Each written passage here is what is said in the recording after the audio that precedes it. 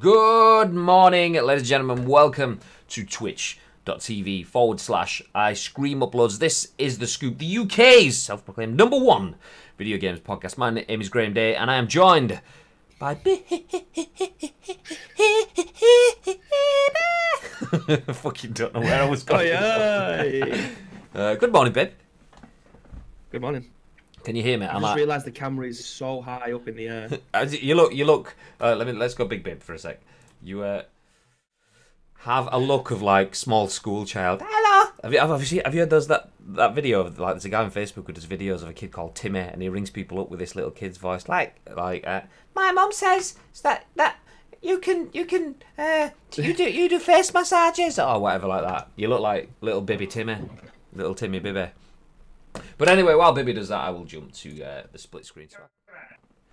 My name is Graham, as mentioned. That empty chair is usually occupied by the man that we call Bibby.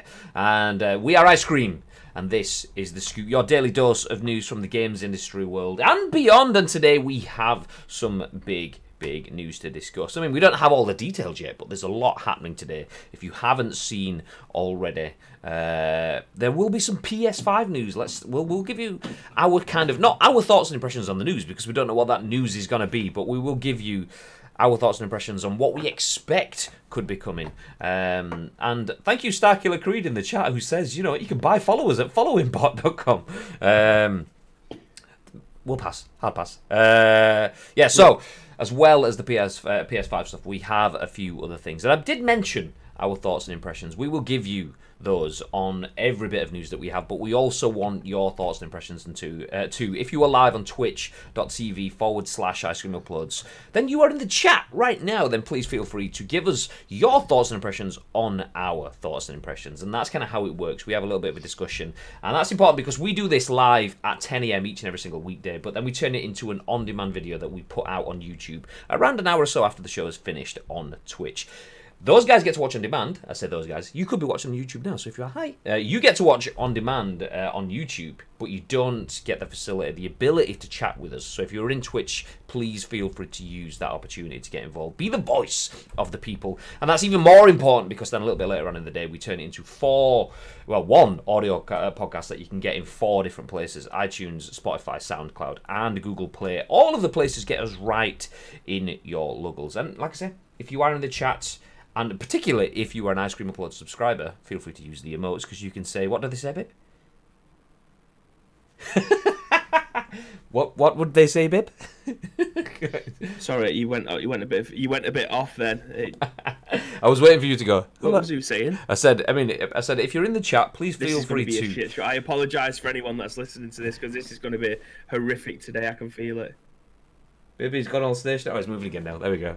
Yeah, I asked you to say hello, but never mind. I've done it for you. This is fine. So for those of you wondering what's happening, why Bibby keeps just kind of sitting really still, we are having a competition on the channel. We are seeing how still Bibby can remain. He's basically entering the World Stillness Championship. So occasionally you might see him sitting still. And it's not anything to do with a dodgy connection between me and him on Discord at all. No, it's 100. Look, there we go. Look at it. I moved really fast. It's a dodgy connection between the two of us, but we will try to negate the effects of that as much as possible. Good morning, Phantom. How is life as a man with 100,000 plus followers on Twitch? GG on the absolute milestone and a half as well, by the way. I mean, there's those, like I say, 100 episodes of The Scoop, 100,000 views on Twitch, but they're your 100,000 followers. Whew. Tasty. Oh, baby. So yeah, we have a couple of things to go through. We're going to start off with the PS5 news, which we've mentioned on Twitter. Feel free to check us out on Twitter at Ice Cream Uploads if you want to check us there. But as well as that, we also have a nice care package from Doom. When I say nice, I mean feckin' massive. Still got to get the views up, but getting back there. Well, that's the grind, but you are smashing it recently, especially when you're doing all-night streams interrupted by baby crying noises. I mean, fuck this shit, I'm out. It's not for me. One thing I think we should do, though, in the meantime, is should we try end this call and rejoin this call, Bib? It might help. Yes, we can try. I've just plugged my Ethernet cable in as well. I've just run the one from around the room, so hopefully that may have stabilised it a little bit rather than using I mean, the Wi-Fi. you've not stalled at all for me just then. Right. Can you still hear me fine? Yeah, I can now. Since I plugged that in, we should be good. I mean, I should plug it in every single time we go live. It's only recently that I've stopped doing it, so that's a big Yikes. L on my part. So yeah, basically we know who to blame. There's me thinking it's like Epic Store Launcher or the Steam Bootstrapper. It's you! God damn it! Although I say that, you've just frozen again. No. So anyway, let's jump into the first bit of news. Obviously, we do have. Do you know? I'll give you a sneak peek because it's massive, which is what she said. You may have seen. Maybe put a picture of this out on Twitter already. We have a mega package from Doom, which we will open as we get to the Doom stories later on. But for now, we will jump into the hottest topic of the day, and this will obviously get a little bit hotter as the day goes on. Let's bring it up on screen. There we go. As you can see, written by Tom Phillips for Eurogamer. PlayStation 5 system details coming tomorrow, and that's now today, via a live stream. So just days after Microsoft talks, Xbox Series X is the tagline. And hello from Spike. Good morning, Spike. I mean, Elmo. Hello. So he's not impersonating 1920s movies then? What, where they kind of like stay still and then move really fast and it's like, yeah, he absolutely is. That's what baby's doing. Okay, into the article. And we're off. Just 2 days after Microsoft lift the lid on its Xbox Series X technical specs and lots more besides, Sony will talk PlayStation 5. One thing I do want to jump on when we get back to the end of it actually is whether this was scheduled all along or they've waited for Microsoft to do that. But anyway, let's jump in it. So PlayStation hardware architect Mark Cherney will present a deep dive into PS5 system architecture and how it will shape the future of games, which you'll be able to watch via the PlayStation blog tomorrow. Tune in at 4 PM UK time for the show. We'll be reporting live. And there you go, embedded tweet, which pretty much says everything we've just had in the article. It says tomorrow at 4 PM GMT, PS5. Lead system architect Mark Cherney provides a deep dive into PS5 system architecture and how it will shape the future of games. And then it links through to the PlayStation blog, which is absolutely triggering me this morning because I'll see if I can show it for you guys. I'll click on this link. Goes to a page, a white page, which I didn't do at that time. But it basically is redirecting for me. It hits a page and goes, page not found, reload, and then instantly changes to this. So I'm reading that as if there should have been a blog post there, or it will go through to something that isn't live. But I'm not quite sure. So if anyone checked that link out yesterday, did it go to a blog post that's no longer there, or isn't it there? But yeah. The reason I'm asking that is because I wanted to do some live coverage of that stream, maybe a watch along if possible on iScream, or even better, ideally a co-stream where we have the broadcast on behind and I stay bottom corner or something like that, but without any details on where it will appear. If it's on Twitch, if it's on YouTube only, we definitely can't cover it live other than watching it with you and you watching it on your own screens. But yeah, so if anyone does have any details or sees any articles or anything with any more information, then please feel free to fire the information over because that will be useful. Spike says it does sound like they've waited and now they're excited to trump them. Oof, imagine if it doesn't have all the teraflops, not buying it, said no one but the fanboys. Good morning, Mr. Tanvir. How the devil are you, sir? Gatekeeper TV. Hopefully see a peek of the console itself. Oh, that would be nice. That would be nice. Good morning, by the way. Good morning. Big Zombie Bookie says if it has a 5 on the console, I'm buying it. Kapot. I presume they'll go live on YouTube and Twitch like State of Plays before. Yeah, that's what I'm kind of assuming that as well. But even then, even if it does go live on Twitch, sometimes depending on the rulings of where content is and how people react to it, some people allow you to co-stream it, i.e. stick it on behind me while I'm in the bottom corner. Some people, no, you do not do that because you're taking the views away from their channel. So I've messaged Twitch directly just to see what the state of play is. But yeah, we will no doubt find out as the day goes on. Ideally, we'd do a live stream. Worst case scenario, we'll just rip it to bits in tomorrow's scoop tomorrow morning, 10 AM live on twitch.tv/icecreamuploads. But anyway, in true Phantom SFX fashion, PlayStation 5 deep dive into system architecture just a day or two after Xbox gets announced. Bib, thoughts? Well, I'd be interested to hear your thoughts because, well, this goes on. I will be driving home, so I won't actually get to listen to. Well, I might be able to listen to your thoughts and impressions as I go home, as I play you through the Bluetooth in the car or something. But yeah, I'll be very interested to see what he comes out with. Like, I'm sure it was. Yeah, it sounded like they've waited and now they're excited to try and trump them. Yesterday we talked about Microsoft dealing their hand in regards to giving a complete deep dive into their systems, the specs, what it'll look like, etc., etc. And it was Tuesday yesterday, yeah. So we sat in this very studio, and I said, "Is the ball in PlayStation's court now in regards to what it is that the message that they come out with? Are we going to see the console soon? Are we going to see the specs? Are they going to literally say, okay, well they've got expandable hard drive, which needs to be what's the word that they used for it? So you use the memory card. Proprietary.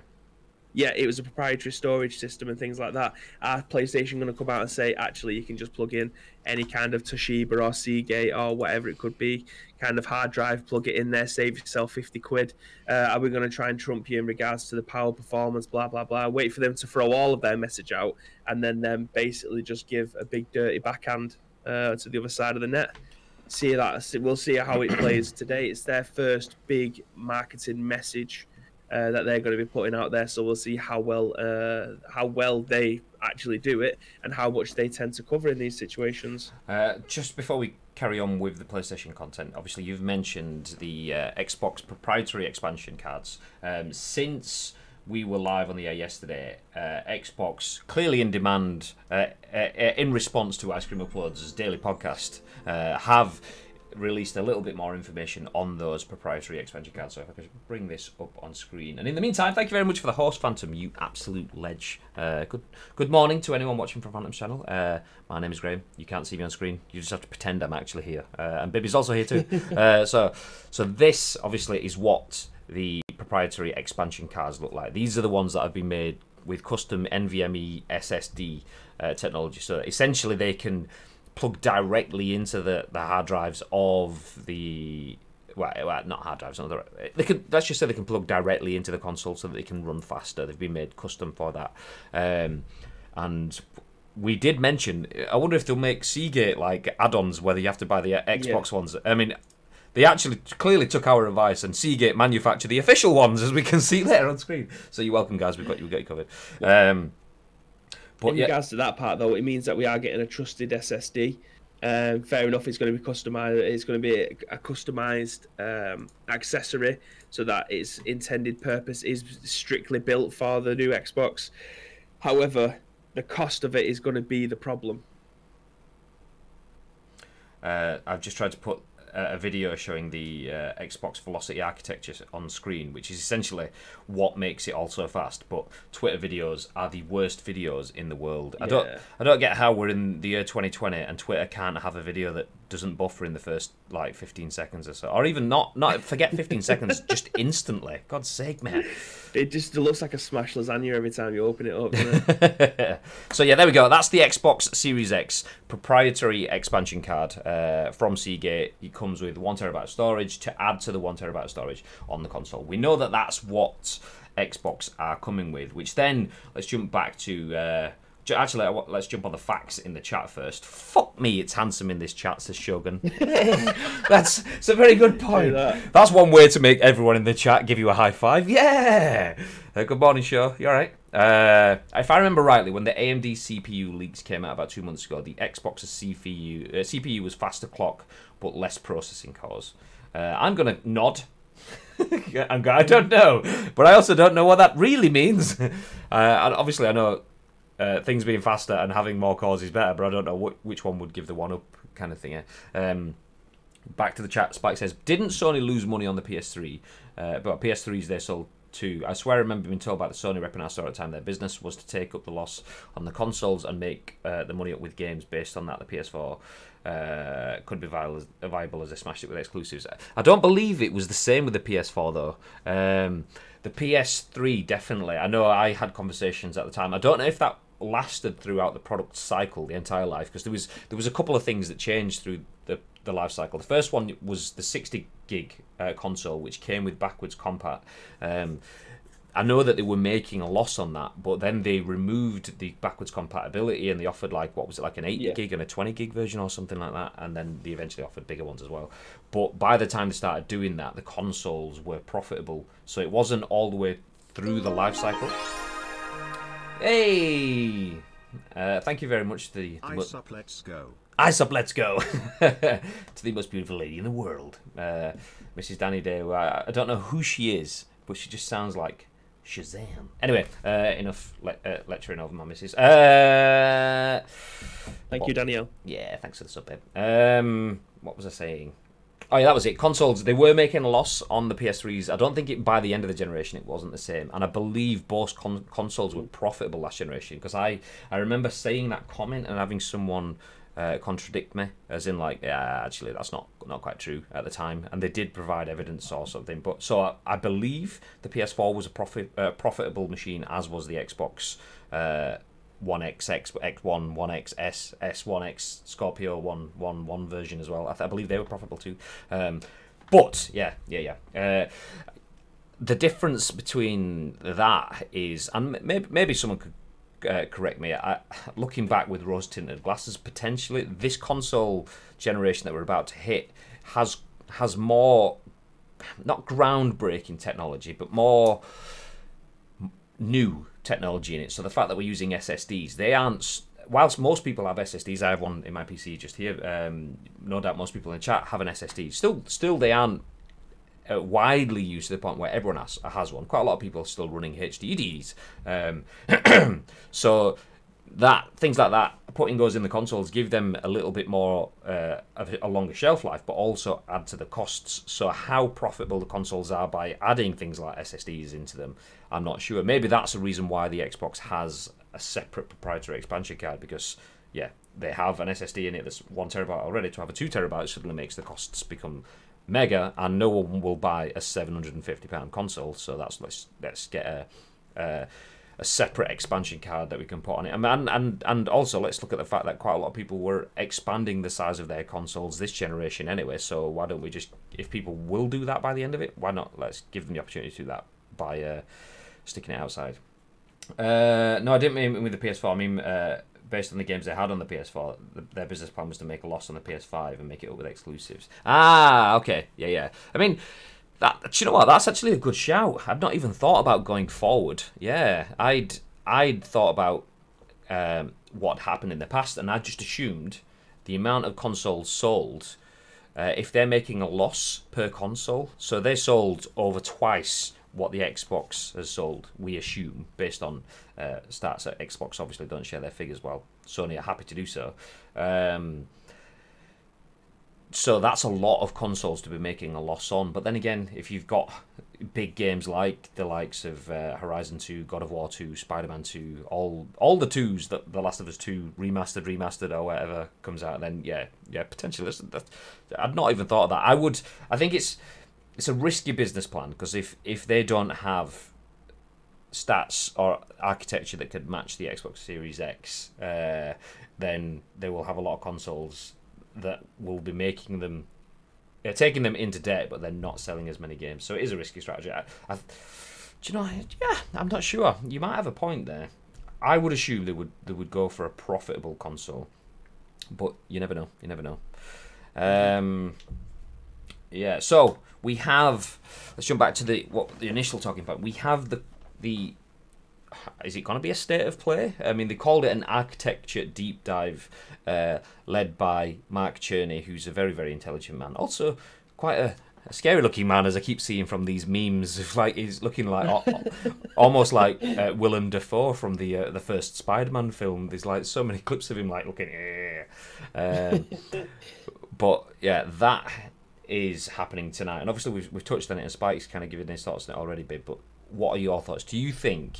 Because we were talking, there could be a PlayStation event in February. You even retweeted a tweet about an event in February, which was false. Lol. But I just have to think then for a second. To be fair, that's one of the few times that I've been done on social media and made to look a right knobhead. Unlucky. So yeah, the rumours were, oh, it happened in February last time, it'll happen in February this time. We're saying, do you know what, it's possible. Obviously, we're now halfway through March. Have they sat on it, do you reckon, or has this been their plan all along? I genuinely think they've sat on this. I think I've actually been saying this for a while. I think they've been waiting for Microsoft to make their move.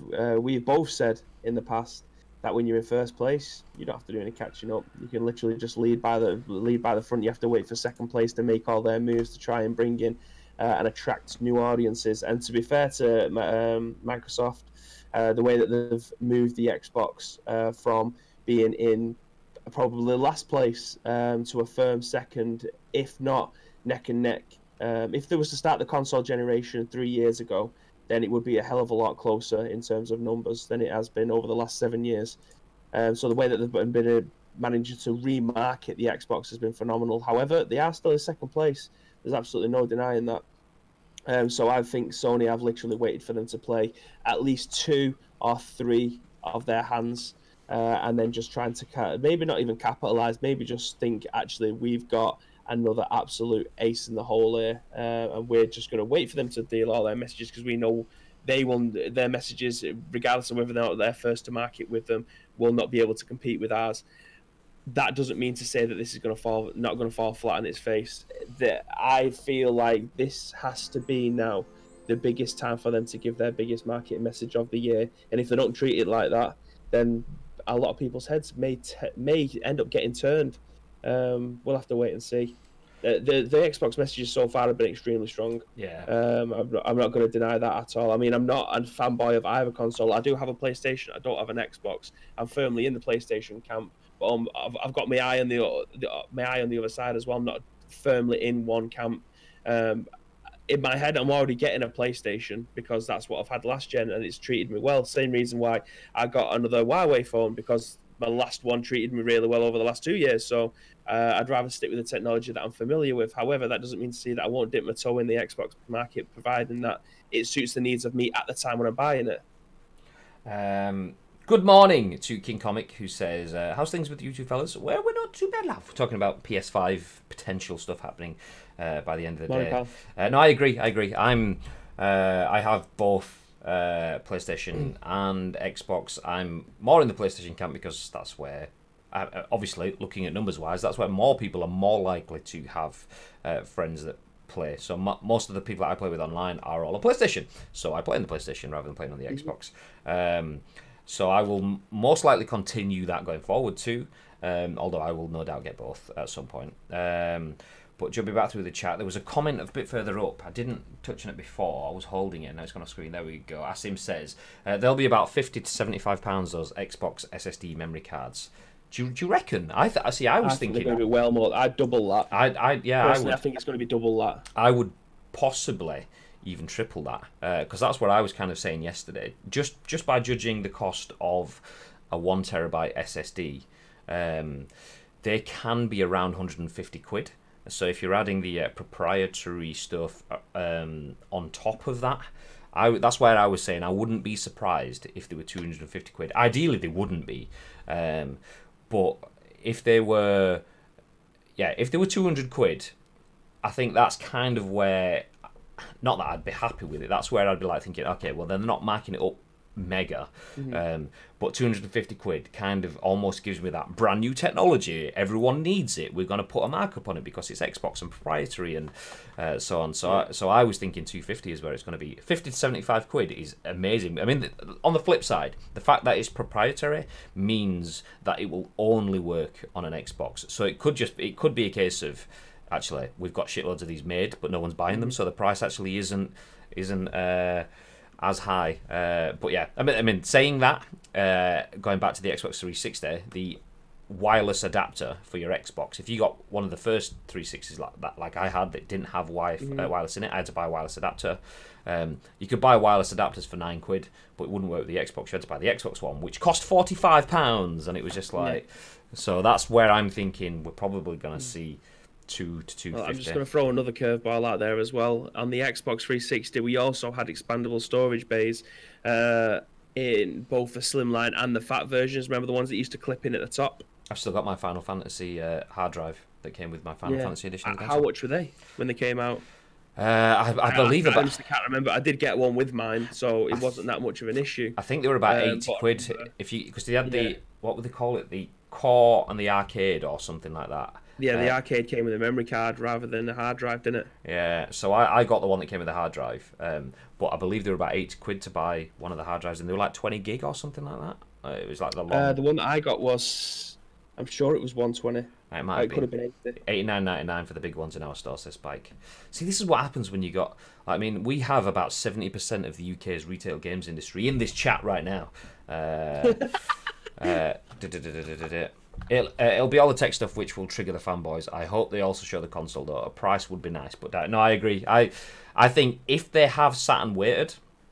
Because in theory, they have nothing that is tying them down to this stream today.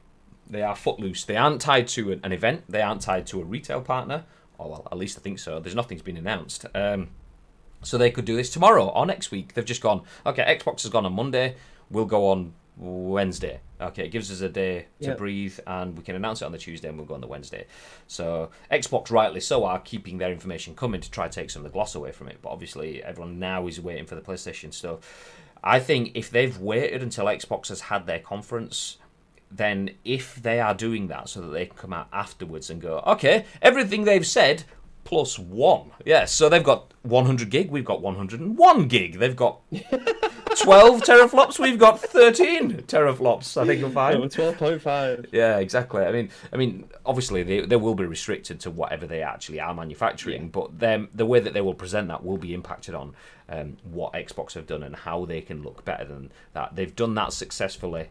Already, we keep talking about it, like the last generation, jumping on the DRM stuff that crippled Xbox from the start. Sony used that and ran with it to make their presentation hugely successful. So I think they'll do that. But yeah, I agree. A price would be nice, but I doubt it. I completely agree with that. I think Xbox haven't released a price, so Sony are not going to release a price. If Xbox would have released $479 on Monday, PlayStation would be $459 on Wednesday. I think that's the kind of thing we probably would have had.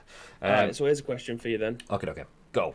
What do you think as a minimum we're going to get today? In fact, no, scrap that. What do you think as a minimum you'd like to see today, or what you'd expect to see? That goes for you and the chat as well. From this conference later on today at 4 p.m. UK time, the PlayStation company are going to release some information regarding the PlayStation 5. What, as a minimum, do you think you want to see or you should expect to see? Okay, my thoughts, with it being architecture and deep dive, I reckon as a minimum, not that I want, but as a minimum, I reckon we will get all of the flops, all of the gigs and all of the gigahertz and the cores and the stuff like that. All of that stuff will come because we are talking Mark Cherney. That is what he does. We did it for the PS4. He'll be doing it again for the PS5. So we'll get all of the infrastructure and how it makes it better for developers and how it makes it better for indies and they've been working together with people to make sure that it's a better developing platform and stuff. We'll get all of that stuff. But what I want to see is I mean I will trust in those guys in terms of.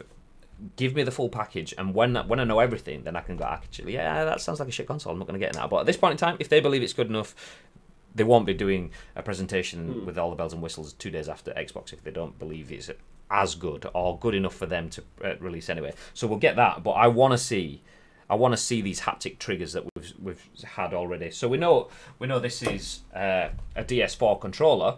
We know what that looks like. That's great. We know what Xbox's controllers are going to have in them. I don't think we've seen them, have we? Because they're talking about the Xbox triggers have got like extra nubbly bits on them, so that and we've seen the patterns for the controller, haven't we? Yeah. So I want to see the PlayStation controller because we started talking about that ages ago in the Wired magazine. I want to see it now, so we know about it. Show it, mate. I want to see the console. I want the form factor of the console. At the moment, I've seen it mocked up as a pizza slice heater. I've seen it mocked up as a Dyson Hoover vacuum cleaner on the end of a stick, which looked really good, by the way. I've seen all of that stuff. Now show me what it looks like, because we keep seeing these sort of like PS4 Slim sort of mock-ups, but with a 5 logo on it. I want to see it. What does it look like? So if I'm not getting a look at it in that sort of sense, and all of the the deep dive stuff. I think that's what we should have as a minimum. Beyond that, I'd be interested to hear from a content creation side if they would go into how the console has been developed with content creators in mind. I mean, is it a much better streaming platform? Because obviously we have a decent stream, self-admittedly, on the Scoop right now. We wouldn't be able to do anything to this capacity on a PlayStation. Are they thinking of anything like that? I mean, they might not be, and it might be too soon for that. That might be too niche, obviously, just from what I'm requesting. But stats, hardware specifics, functions in terms of how many slots, how many ports, and obviously the main thing is, what does it look like? We don't know what it looks like yet, so that's what I want to know by the end of the day. Jump back up because there was a few more things a bit further up. Didn't they make some back on the hardware once it got cheaper over time? Says sure. Yes. Interesting to see if they mention and stick to the end of 2020 release date due to COVID-19. Good point. Yeah, very good point. I'd not even factored anything in terms of the current global situation on that, but that's a very good point. It could easily be rolled back a little bit. You have to think there will be a delay. I think we have to brace ourselves for that, by the way. Yeah, we were kind of talking that internally in terms of business and general outlook for the general gaming economy yesterday, and that was one thing that we were discussing, is like, do we think it will go back? It's quite possible, and even if it doesn't, it could unintentionally go back. They could release but not have enough, which then creates a stockpiling situation. And you're seeing people stockpiling bog rolls. You're definitely going to be seeing people on your Facebook Marketplace selling a PS5 for 800 quid if they release them without enough stock for everyone. So brace yourselves. I still think it will release at the end of 2020, but it will be like gold dust initially. Yeah, exactly. That's kind of what I was just thinking then. That said, a lot of people, all isolated, plenty of time to play games. Interesting, I think they'd happily take a loss on those. Would be stupid not to, but yeah, you could be right. SSD memory cards. Yeah, it could go either way. I mean, if they've got, that picture, we said yesterday, if Microsoft, that picture, let me rewind. So Microsoft, the comment there, obviously, as we're talking about the NVMe SSD proprietary memory expansion cards. We were talking yesterday, Microsoft will manufacture their own, but if they allow people like Seagate and everyone to manufacture them, then it could bring the costs down. Interestingly, Microsoft aren't manufacturing them. As we saw on that image, Seagate actually are, so that could give a bottom baseline, because Seagate will have all of that stuff bought in bulk. They won't just be manufacturing for purpose there. A lot of the cost could be amortized elsewhere, so yeah, it could be cheaper. Did hear that Sony are wanting to buy Konami games such as Silent Hill, etc. We actually touched on that on Monday. We're talking about aesthetic gamer. Not convinced. The gist of the conversation that we and the chat kind of came up with was that it's a very nice clickbaity story in terms of nice round table. You've got Silent Hill, you've got Sony, you've potentially got Kojima, you've got Konami IPs and all this, so it makes a good story. But I'm not convinced. Unless it could be wrong, but I'm not convinced. They could be hit by COVID because flash memory will be behind in production. That's true. BJ Hardick a little while ago said hello, but hello. Spike, in response to your question, babe, of what do people want to see, says, I need all the details. In capital, all the details. All the details. Well, do you know what? Actually, we should take all of these things in and make like a PS5 bingo, and we'll start off with Asim's one. We'll see a video of a lot of devs saying how awesome the PS5 is. Absolutely. Hi, my name's Jim, and I develop video game simulator, and I think the PS5 is the best place to develop games. Nice shit. You just expect someone to go, I like this console, I've worked on this console, it has flops. the flops of terror. Flop / power, and maybe a showcase of ray tracing along with a first look at the console. For show. I had to drop out, but it sounds like there's no actual solid info. Not until 4 o'clock this evening show. They announced yesterday that they announced yesterday. I've just seen Asim's comment. I like PS5. I love lamp. I like lamp. I love lamp. So yeah, the architecture deep dive isn't taking place until 4 p.m. today UK time. So we're just kind of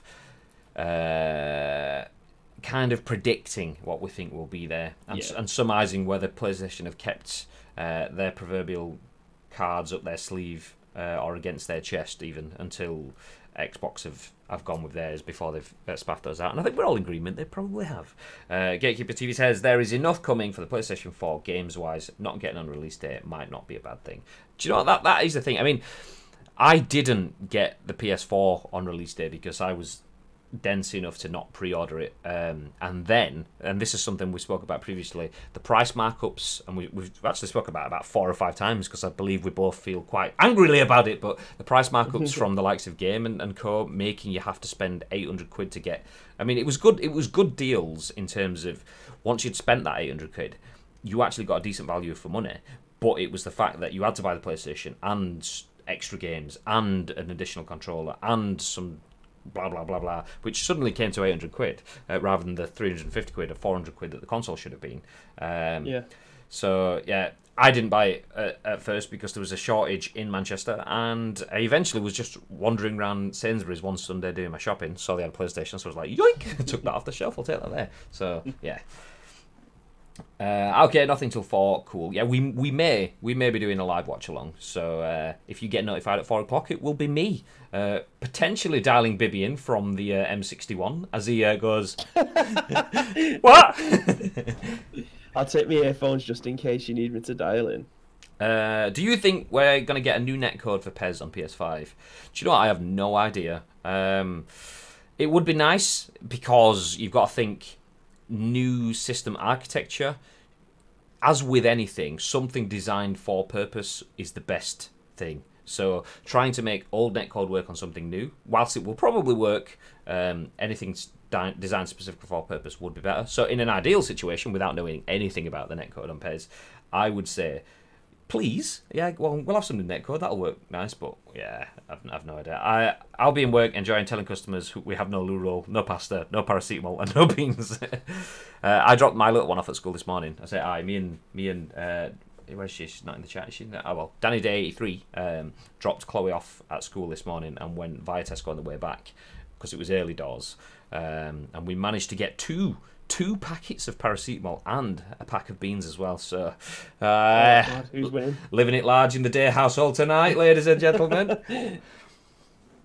So yeah, yes. Anyway, we'll kind of leave it there. I mean, we can obviously keep coming back. Hashtag winning says that. We'll keep coming back to obviously any PlayStation comments if anyone has any more as we go. But we have a few more pieces of news to jump onto, including opening the Doom. Mega box. So Shogun Ash says people are bulk buying paracetamol. Isn't that illegal? Oh, you can buy 2 at once and then go back out and come back in and buy 2 again. And people literally are doing that. I have 16 tins of beans in the cupboard. Hashtag rich man. Well, that's it. So if we do devolve into The Walking Dead, then Spike is basically Negan. he has his own compound, and that's it. He'll be trading in bean currencies. Okay, that's 3 beans for you, my good man. Welcome. I'll be knee deep in vegan sausage rolls by then anyway, so it'll be sound. No, you won't. Let's jump into our next bit of news. And do you know what? Because Spike's here, and he's absolutely loving Battle Royale, let's jump into Spike's favourite Battle Royale. Oh no, it's not. It is. It's the other one. It's the other one. Fortnite. Let me get the discussing now off screen. So Fortnite has helicopters now, plus an excellent new locker. This is written by Andrew Webster for The Verge.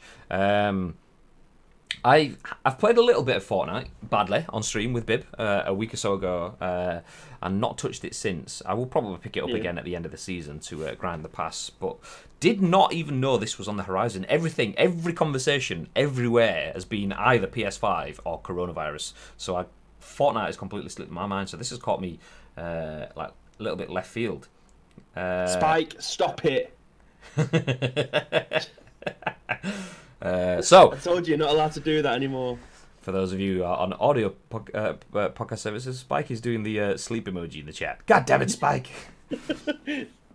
So Fortnite getting a chopper. Helicopters are now in Fortnite. The Battle Royale game's latest update added the flying vehicles as well as a handful of other welcome features, including map changes and a redesigned locker. It's a big shift, but one that fits in well with the latest season's secret agent theme.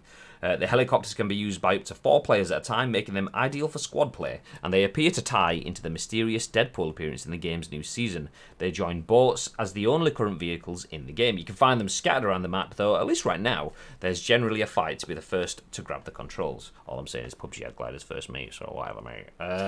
Of course, this isn't the first aerial vehicle to be featured in the game. Long-time Fortnite players will remember the aeroplanes that were added in Season 7, which caused so much havoc even, that they were eventually removed 1 season later. Today's update also includes some changes to the island. There's been an explosion at the oil rig that has devastated the base and left a dramatic oil spill, and the soccer field at Pleasant Park has opened up, revealing a hidden helicopter pad. There's also a new spy-themed LTM, which is limited time mode.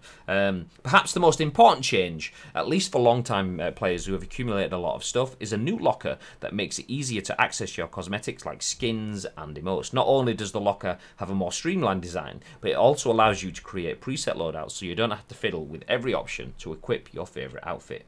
The update also includes a handful of bug fixes, and you can check the complete list there linked within the stream. I mean, all I'm going to say about the locker is the locker is irrelevant because you only need the Kylo Ren skin, and that is everything. So while I update the discussion now, big thoughts? Again, I am going through the update, going through each week's challenges as it stands. I haven't started this week's yet because I think it only went live yesterday. So I've got to collect something for Deadpool. I can't remember what it is, but I'm sure I'll be able to get the Deadpool skin soon. I am still thoroughly enjoying playing Fortnite. I am technically playing it solo at the moment. I'm not playing with anyone, but we've mentioned it quite a few times now. I don't play to win anymore because I'm horrible at the game. I just play for the missions. I just play for the day. I play for the dailies. Play for the battle pass. That's all I'm doing at the moment. If I can get through to the final 5, I'll start to take it a little bit more serious. But I'm literally, like, when you're trying to get pistol kills, I'm dropping into the hottest point of the map to try and find a pistol, and then doing it as fast as I can.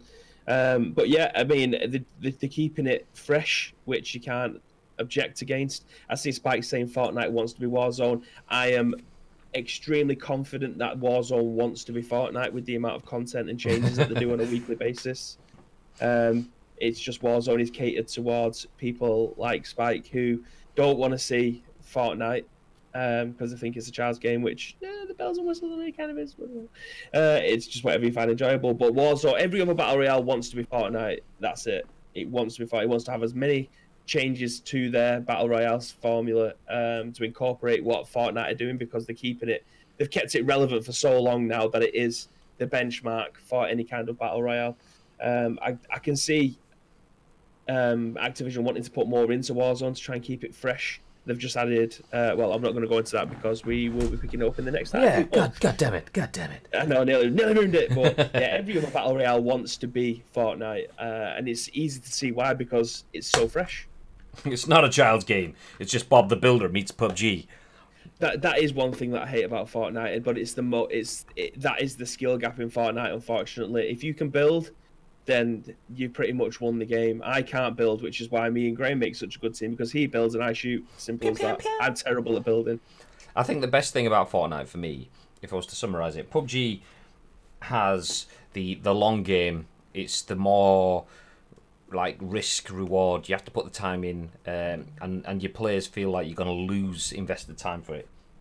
Fortnite, the fact that the gunplay is easier means that I can jump in and have a game that's less likely to trigger me, much quicker, drop in, drop out, and light-hearted fun.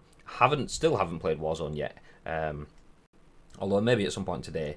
Warzone is kind of between the two, but the pace of Warzone is probably what makes it that's where the skill gap comes from. The skill gap in Fortnite is like say is mastering the building and the combat element, whereas Warzone is all about high octane, respawns, gulags, buying your teams back in, looting up really quickly because you can get looted so fast in Warzone.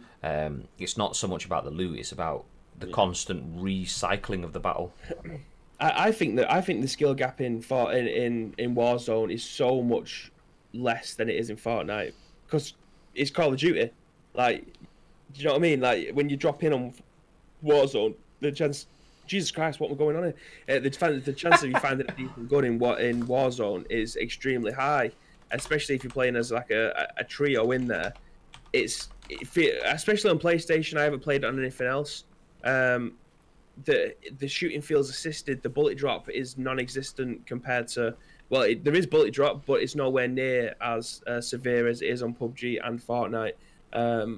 The skill gap on Warzone is so much smaller than Fortnite. I will die on that hill purely because one, the building, and two, all the other mechanics that are extreme that are around it as well, i.e., finding the right guns. The one thing that annoys me, and it's something that I can't remember whose stream I was doing, either in Phantoms or Paul's stream, that your health regens in Warzone.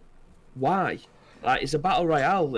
I understand that's the mechanic of Call of Duty, and that's what people come to expect. But the only thing that you have to keep on replenishing is your shields, which you can find at every building you go into. There's going to be shields knocking around. I was harding round when I was playing with Barry and Asin the other day. I was harding round 5 every single game. I'd find at least 5 different shields to be able to put on. Every time I got a shot, I actually quite like the regen element. The whole thing of it is it's the whole thing is based around regen, and I think that's because using my PUBG experience they've got a map called Karakin, which is their kind of take on a much smaller thing, 64 players, much smaller map, like tiny compared to the size of the bigger maps, and you keep going.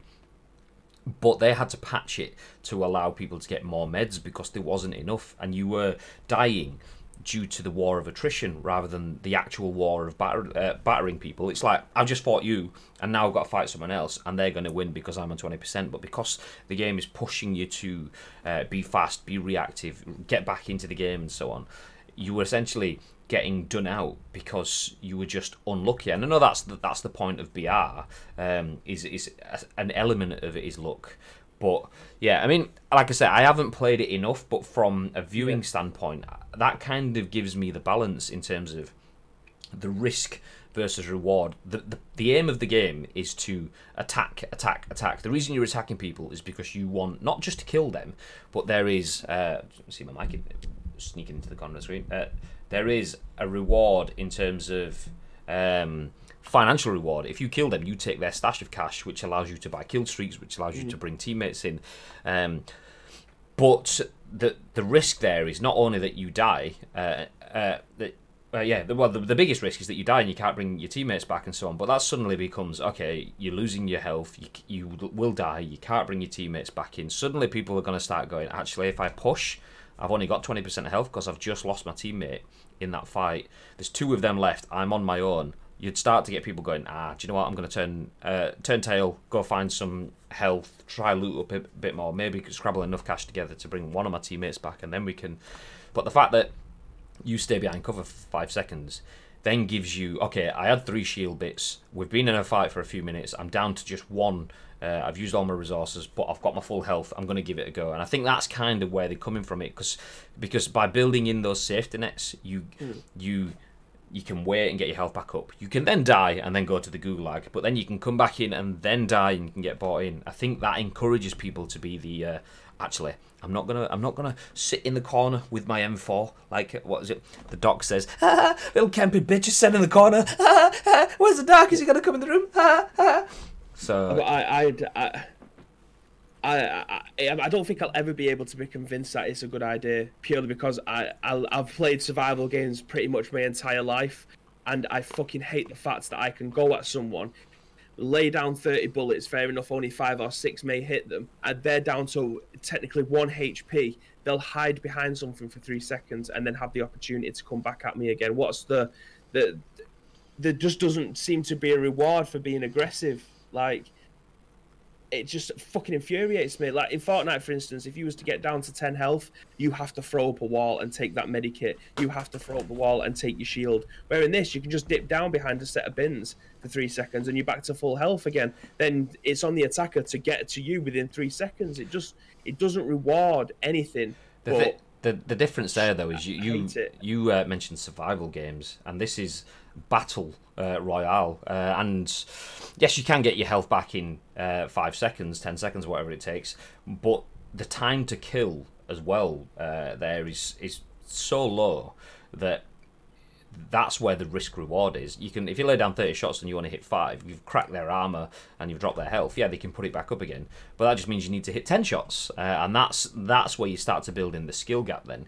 So the skill gap in Fortnite is the building. The skill gap in Warzone, just like it was in Blackout, is being able to down your opponent.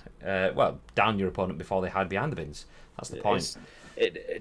For a battle royale game, for you to have regen, it just my fucking brain explodes. I think it's dumb, but it's the Call of Duty way. So I think it's funny that I'm not enjoying it. I think it's funny that you think people hide behind bins more in Warzone than they do in PUBG. You clearly need to play PUBG a bit more. I don't play PUBG, so yeah. I mean, people hide in any game. It's about, that's where you get the creative strategies then, because it's suddenly not just a run and gun then. It's how do you use your team to get into positions where you can flank them, where you can weasel them out, and I think that's where the balance is. I don't mind the respawny regen bit.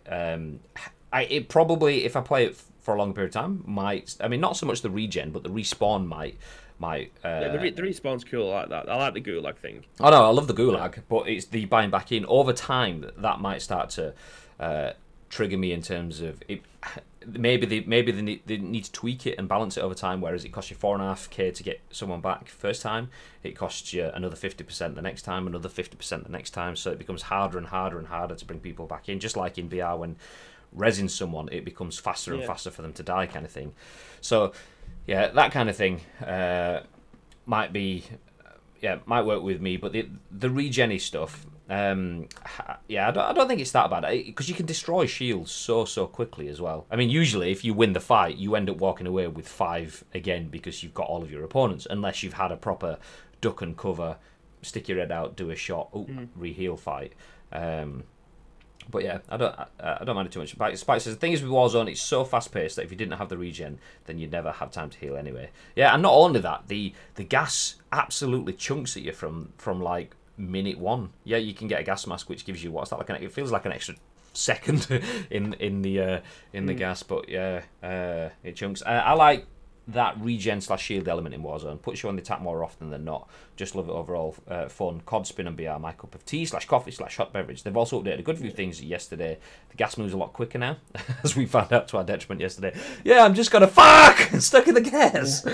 It's not that I'm not enjoying it, because from what I've played so far, I am enjoying it, but I just hate the regen. Any regen in any game, I hate it. I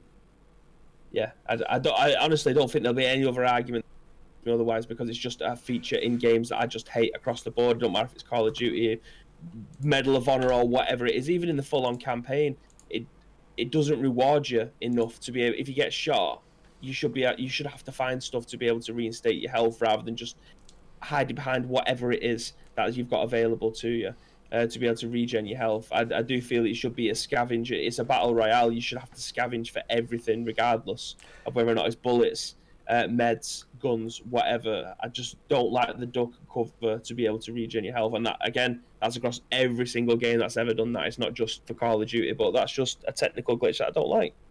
Well, like you say, no one's going to change your opinion. No one needs to change your opinion. That's the point. It's yours. Opinions are like assholes. Bibi has one. Anyway, interestingly though, we started off talking about Fortnite, and we spent most of the time chatting about Warzone. So how good is Fortnite right now? Anyway, with the natural curve there, Fortnite is getting helicopters added, and other nice little tweaks as well. But we do have an article on Warzone as well, so we might as well jump to that, since we've already started on that. But before I do, to give you a talking point, I reckon they need to make putting on the gas mask yourself. I've died countless times while gatekeeping because the gas has gone over me, and I stopped shooting because it tries to put it on. As in, you don't actually put it on? I've never actually used it, so if it actually... yeah, interesting. Didn't realise that. I would have thought that you did have to equip the gas mask yourself, and that's where you'd be like, okay, I can stick in the fight holding this spray, but my health's going to get a chunk, or I can stop and put the gas mask on. I thought that's how it was. I didn't realise that it did it automatically, which sucks ass in my opinion. But anyway, jumping into a little bit of news, which teases up the next bit of news as well. Doom ads at the top. Call of Duty Warzone now has a solos mode written by Andy Chalk for PC Gamer. It's everyone for themselves. The free-to-play Modern Warfare Battle Royale spin-off of Call of Duty Warzone got a new way to play today with the addition of solos, a mode that's pretty much the same as the original, except, as the name suggests, it's now for everyone for themselves. Mechanically, not much has changed. Players dropping onto the map with a pistol and a few bullets, and from there can acquire intel, scrounge for weapons, complete contracts, and do their best to kill each other dead. The circle will close as it normally does, and if you're knocked out, you'll still be sent to the Gulag to battle for the opportunity to redeploy. If you blow it there, you're out for good. Strategy, on the other hand, is completely different. Activision shared a few pointers in that regard in a new blog post. Intel is your best teammate, along with the paying attention to the TAC map and compass. Be especially thorough about finding and equipping reconnaissance tools such as the recon drone, heartbeat monitor, and UAV. Same Gulag, same player count, no buybacks. You only have one life to live in solos. Make it count, both in the Gulag and out in Verdansk. Consider picking up contracts. This especially goes for recon contracts, as in solos, the station capture time is halved compared to other modes.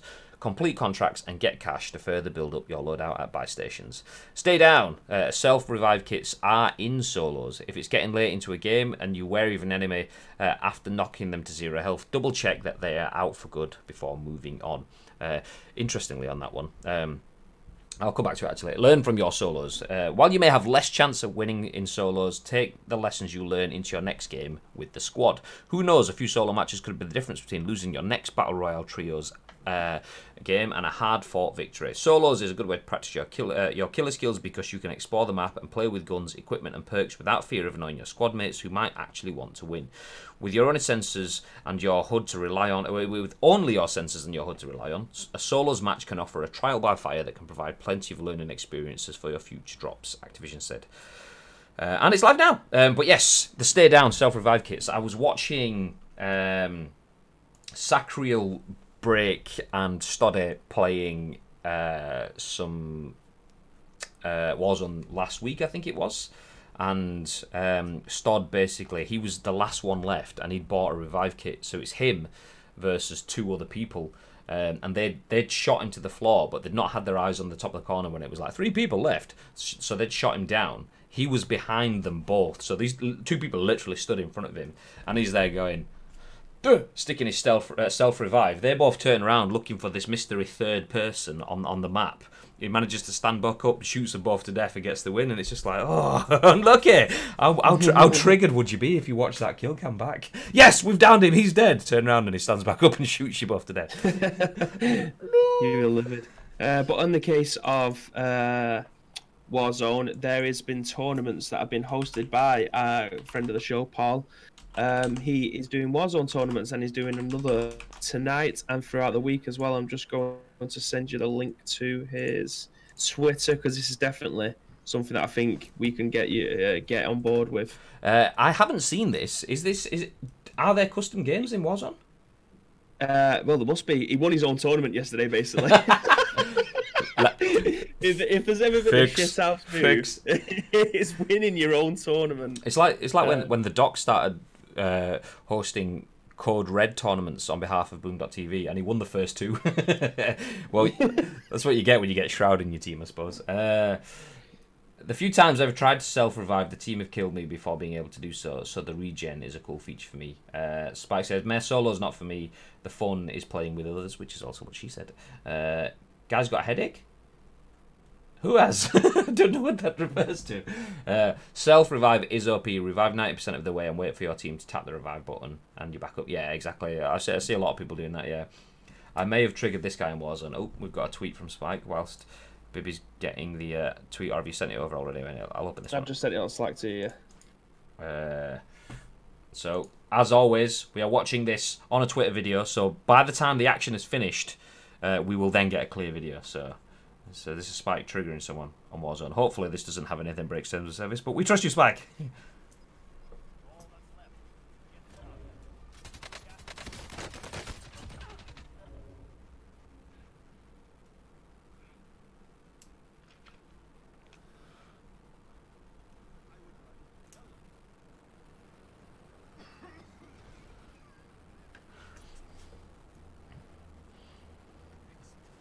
I'm intrigued.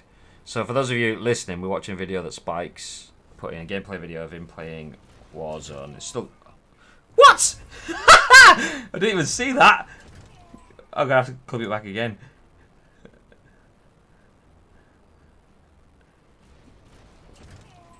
Yeah. Unlucky! So anyway, the gist of that, for those of you that can't see the video, is Spike was... we've lost Bib. Oh, no, I'm here. Oh no, picture-wise, we've lost your camera. But yeah, Spike just jumped in a truck, was driving around, and all of a sudden, why do? Oh, there we go. Hey! Oh my God, he's had a seizure. Why do men suddenly appear? Yeah, he got squashed by Spike in his truck. So yes, Warzone now has solos. I'm not sure. Yeah, I kind of I don't know how that's going to work, because Apex added solos. They didn't have it permanent, though, did they? Did they remove it again in the end? It was like a short-time thing. But all games like this are better when you have someone to play with. That said, I play a lot of PUBG. I play solos when I don't have anyone that I know online, because the downside with games like this is you can quite often get paired with either numpties or people that will just team kill. Can you even team kill in Warzone? Don't know if you can or not, actually, but yeah, solos does offer a nice bit of something in terms of if you don't have the ability to play with us online. But as with anything, Call of Duty in particular is definitely a game that you play with friends. I think that's kind of no, you can't. Oh well, you get at least you can't get killed by teammates, because you get that all the fecking time on PUBG. You jump into a random squad, you get looted up, and then suddenly the 2 or 3 people that are together think, oh well, that guy's got a sniper rifle, I want that, and take it off you. And I've had that so many times. But yeah, solos is nice. Being added, more features in a game is better, without a doubt. It gets rid of some of that respawning element in the fact that you've got the gulag, but you don't have the ability to use the buy stations to respawn you back in. But yeah, more functions is better. I think for me, though, it would probably still be a game that I'd want to play with other people.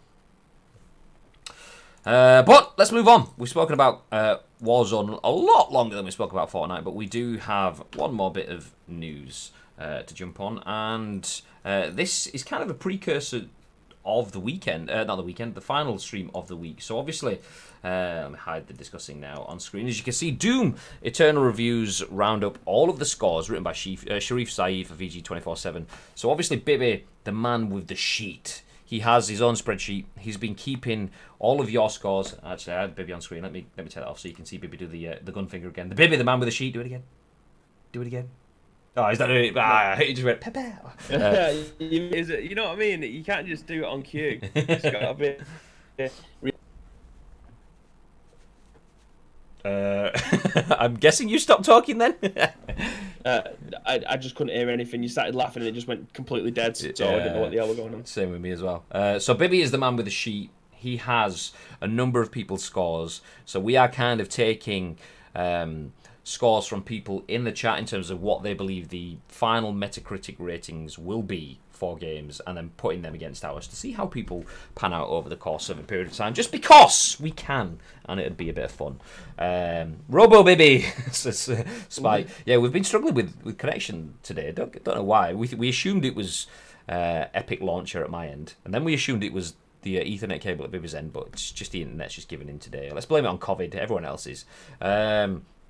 So yes, anyway, we have a number of scores. What's the scale, says Rise? Well, Bibby has the sheet. I don't know. I do. I have it open in front of me. The scale is based on Metacritic, so what do you reckon that the score would be? when the game actually, because the scores are out now. However, I'm not. Start again. The scores are out for Doom now. However, the game isn't out. So we will then on Friday when the game is out. We will look at the scores then and give it a judge. Same with Animal Crossing; they're both out on the same day. So Metacritic is out of 100. Yeah, and there's a number of reviews, so we'll obviously jump through these, but some outlets are holding back their reviews because they want to include some online elements as well. So some of them are only giving them provisionals. Is it out of 10? No, out of 100. So Metacritic kind of puts all of the scores and then puts them together out of 100. One thing I didn't ask, which you may have discussed, because I wasn't actually in the stream where you did that. I dropped in the stream to throw my scores in, but so the Metacritic scores, are we taking a specific format or are we getting the average of all of the formats there? So Doom has like 87-ish for PS4, but it's like 90 or something like that for Xbox. So are we averaging Xbox, PC, and Stadia if that gets one, and Xbox? Are we averaging the scores, or are we just taking one format and running with that? It's a very good question, actually, because I completely forgot that it has various platforms. Taking the average would be shit, especially if there is a Stadia version of the game, because that might end up getting reviewed at 63 rather than it being 190 plus on PC. Maybe so do we just take the highest one? I'd maybe.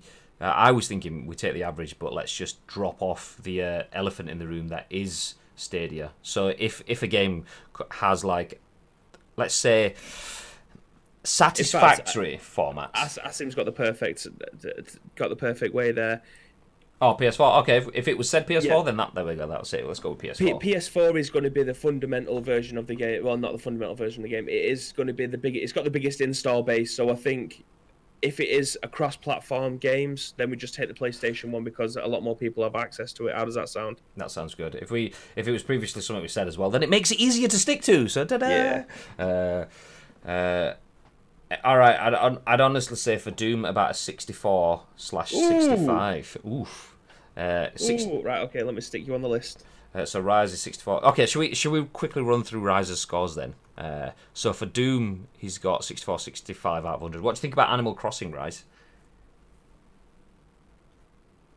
Animal Crossing, yeah. I didn't give this one that much hope, if I'm being honest.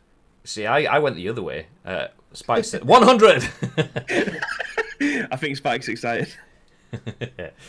See, I was around. I initially said something like 82-ish for Doom. I think two other people had it or something already. So then I was like, okay, Devil's Advocate, I will go low because I saw other people had gone high.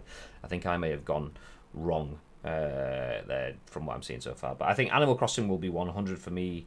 But I put it as lower as it's very niche. The thing is, Animal Crossing is very loved. I wasn't sure with that because that was kind of my quick 10 pence review on when I came and stood on the stage. I was like, Animal Crossing has a lot of love out there. Could it be more of the same? I've never played it, so I don't really know. And I honestly can't even tell you what I gave as Animal Crossing. Rice says probably going to sit around a solid 92 because of the nostalgia Nintendo gamers have. Interesting.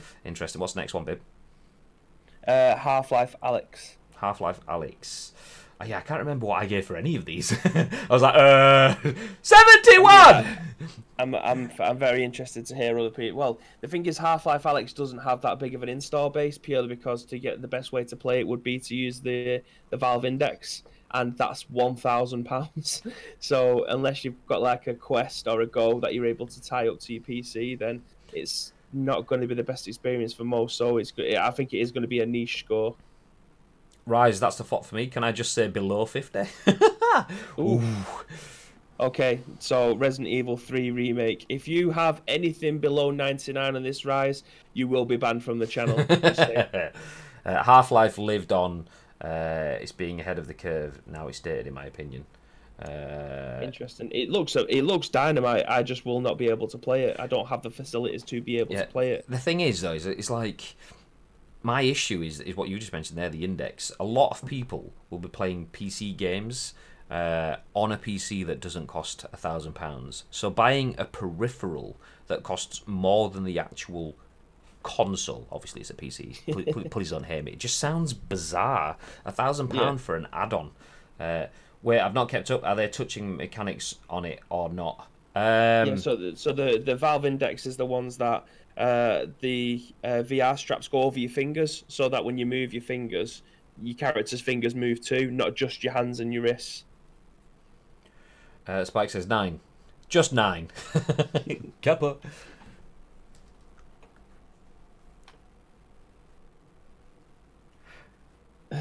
Actually, do you wanna run over the games that we have so we can?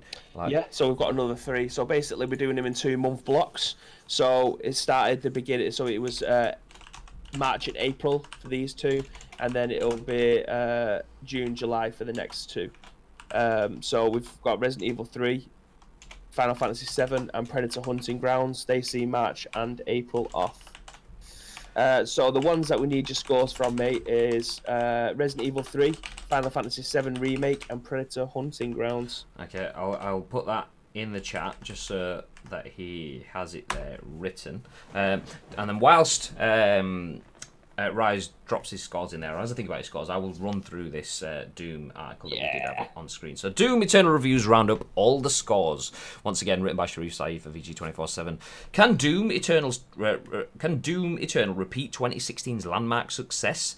Doom Eternal, the anticipated sequel to the 2016 reboot, is a few short days away. Eternal builds on the ideas set by its predecessor in almost every way. Good start. The Doomslayer is more mobile thanks to the ability to dash and the use of a grappling hook, which will come in handy in some of Eternal's light platforming sections, but offer an even bigger advantage in combat. The world and story are better emphasised this time around. Even the areas you visit and the demons you'll plough through have all been expanded and upgraded. Also, new this time around is a free battle pass with seasonal progression. Through it, you'll be able to unlock some ludicrous skins for the Doomslayer, as well as some of the game's many enemies. The unicorn outfit for the Slayer and the hipster Archvile are just 2 of them. You'll also get to see all of that personalization in cutscenes too. Like its predecessor, Doom Eternal reaffirms id Software's commitment to the 60 frames per second gameplay across all systems except for Switch. Resolutions, as they tend to do, will vary from one console to another. PC players, however, will be able to push things well past consoles thanks to a fairly decent set of requirements, which is linked in the article. So without further ado, let's read the reviews. The VG247 review gives it a 4 out of 5. IGN a 9 out of 10, VGC 4 out of 5, PC Gamer 94 out of 100, Video Gamer gives it 8, Games Radar 3.5 out of 5, Steve Ivor 9 out of 10, EGM 4 out of 5, Press Start gives it a solid 10 out of 10, GameSpot 8 out of 10, which is currently in progress. Then you've got US Gamer currently in progress, Eurogamer obviously don't do scores, and Jeux Actu, which is a French site, gives it 18 out of 20. And then, what are you laughing at? Why did they include Eurogamer in there if they've not got any scores? It just seems effort putting it down if they don't review. It's weird. SEO, that's what it is. It's that backlink. That's what they want. That's what it is. And Spazio Games from Italy has given it 9.1. So Doom Eternal launches this Friday on PC, PS4, and Xbox One. A Switch version in the works due out later this year. And it doesn't mention anything about Stadia, but it's supposed to be out on Stadia too. Spike says Spazio in the chat. I absolutely 100% could have butchered that. It could be something completely different. I am fully aware. Doom Eternal review scores. Okay, I'll add that on the screen as discussing now. I've just seen Rise's reply there. Resident Evil 3, I can see that being a good 90 minimum. Very good, sir. Final Fantasy will crash in my opinion.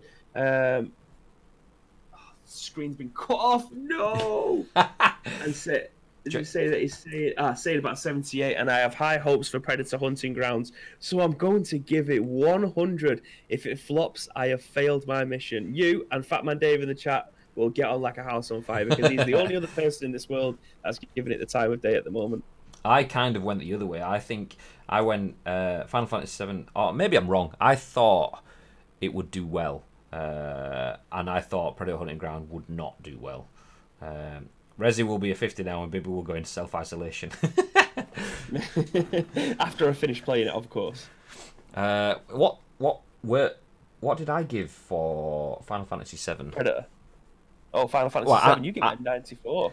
Yeah, so I was thinking then 93, but 94. I think maybe someone else had 93, so I went up to try kind of like Yeah, I went 92. differentiate. And what did I have for Predator? I think I went low on that, 70 something. 71. 71, yeah.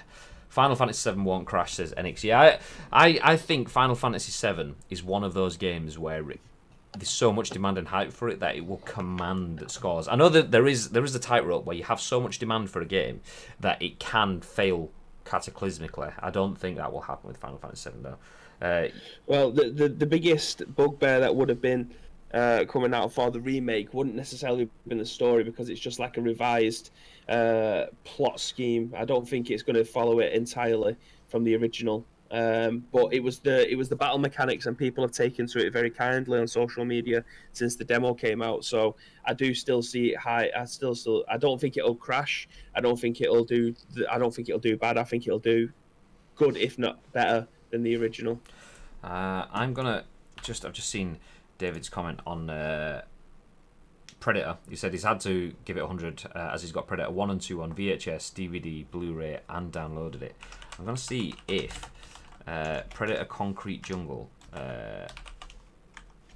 has a Metacritic score, because that was the last one I played and I remember that being naff. I enjoyed it because I like Predator. There you go, 47 is the Metacritic for the last Predator game that I played. I mean, that was on PS2, so we are almost 3 generations ago. Obviously it's only 2 in terms of this actual title, but yes.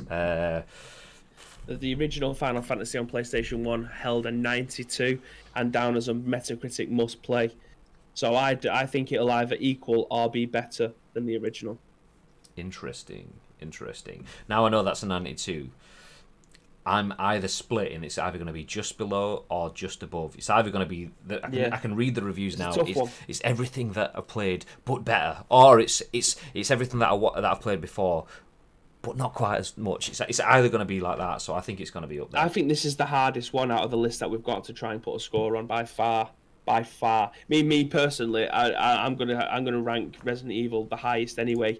The others are it's just based on nothing really. But this game is PlayStation 1. If there was a game that you put across any other game for the PlayStation itself as a staple of the console, Final Fantasy VII is easily in the top 5. So to try and put a score on a remake version of one of the most iconic games ever is the hardest thing to do, and I imagine it's going to be the hardest thing to review as well. Yeah, I reckon so. Because the thing with reviewing such a personal game, like the thing with Final Fantasy VII is you have not rose-tinted glasses, but you have your own emotional attachments to that game. Different ways. I have some, but not as much as a lot of other people by any stretch of the imagination. I've hardly played any of it, but I have some nods back to it, to childhood, and that adds a level of subjectivity in terms of. I mean, obviously, reviews are subjective anyway. It's opinion. You are able to disagree with the reviews. That's why Metacritic exists, so it can kind of give you like a pull together of everyone's opinions to try give you a bit more of an informed opinion, but you still have your own opinion. But Final Fantasy VII will be so emotionally charged based on everything that's happened. It was so hard to. I mean, it's not hard to review, but it's not even that it's hard to justify it, but I imagine that there will be a lot of people in the comments going, 92, he should be 100, or 92, Absolutely. He should be 57, or whatever. So Final Fantasy VII will do well, but might get marked down for story/character tweaks and the episodic nature. Yeah, potentially. Imagine a Predator BR game. Oh, do you know what? Yes, I'll continue with this. 100 players and 1 player who gets to play as the Predator. Essentially, the Predator will play the part of the zone. I kind of like that idea. That's like the Thanos Fortnite kind of thing. And there's a paintball thing like in Leeds that has that. Everyone runs around with like bog standard guns, and then there's this dude running around in the treetops as the Predator with a fucking bazooka. It's like a super powered weapon. There will be no middle ground. It will flop hard or be a huge success, and I agree with that. It should be the first game on PS4. Running back through, make sure I've not missed anything. So yes, Doom is doing pretty well at the moment. As we can see that everything is 8s and 9s out of 10. We'll leave the Metacritic stuff. I mean, obviously you guys can check it for yourselves if you want. We will come back to that on Friday when the game officially launches. At this point in time, I don't think I'm doing very well in my guesses. At this point in time, I think Bibby's doing pretty decent, to be fair. But we will see on Friday. But that does mean that we can move on to this. So we have a box which is, as you can see from this on screen, the Doom Eternal Collector's Edition. Well, it technically isn't, because we don't have the full Collector's Edition. We have one specific item. We have two, actually. So you can see there, the spaces where there would be other bits like steelbooks and things like that. We don't have any of that because we basically made a deal with the devil just to get the one thing that we wanted. And I say I absolutely tapped up a good man that I know at Bethesda to send me one more thing, but I haven't opened this yet, so let's check this out. So we have... Can you see this at all, babe? Or are you just like... No, I'm completely blind. Okay, well, I have a little roll. I'm guessing it's some sort of poster or something that I can't get into. Wow, one man defeated by paper live on Twitch. So let's open this up. There we go. Yeah, this is... So we have... I can't find the camera. There we go. Some nice posterage stuff. Let's leave that because that's not what we want to see. What we want to see is this. You will have no doubt seen other people, content creators and influencers, getting these on social media yesterday. But a very good chap at Bethesda UK has provided us with our very own Doomslayer helmet. How cool is that? So yeah, there we go. I think you're being accused of being an influencer number whore. Me? I'm an influencer number whore. Do you know what? If it means that I get stuff like this, then you can call me whatever you want. Although to be fair, that's why you put it high on the scale. If anything, I actually put it fairly low on the scale. So you will find out on Friday. Yeah. So. Oh yes. That is class. Okay, put it on, says Dad Lad. Okay, let's do it. Ignore the hat hair. I can't hear anything as well now because I don't have my headset on. So please don't insult me that much. Look at that. Yeah. Fuck you. Also does not get used nearly enough as an insult. I'm bringing it back. What? Alright. Spice said it's amazing. It covers your face. Fuck you! This is actually pretty cool. And the thing is, I can't actually see what the hell's going on here, so I'll just have to watch it. Oh, like, too busy to put my watch it back or on. something. Can someone take a screen cap or something? Like, I don't know what the hell's going on. I can do it. I can send it to you on Discord. In fact, yeah, take a screen cap because this can be the thumbnail for today. I don't know if I'm on the screen as well. Yeah, I'll preferably not. Okay, give us a thumbs up, babe. 1 minute. No, I look like fucking Boris Johnson if I'm giving a thumbs up. Thumbs up, babe. No, he can't hear me, can he? Yeah, of course he can. No, not that. That wasn't thumbs up. No, I don't want to look like fucking Boris Johnson. I'm not having it. Okay, give us a dab then. A dab? Oh, I'll give you a dab. Okay, I can't do it. I can only do it one-handed. I look like I'm sneezing. There you go. I think that's the most cringiest thing that I think I've ever done. It's alright, you're live on Ice Cream Uploads, where everything is cringy. There you go, there's a thumbnail for today sorted right out. That means I don't have to use my shit photoshopping skills.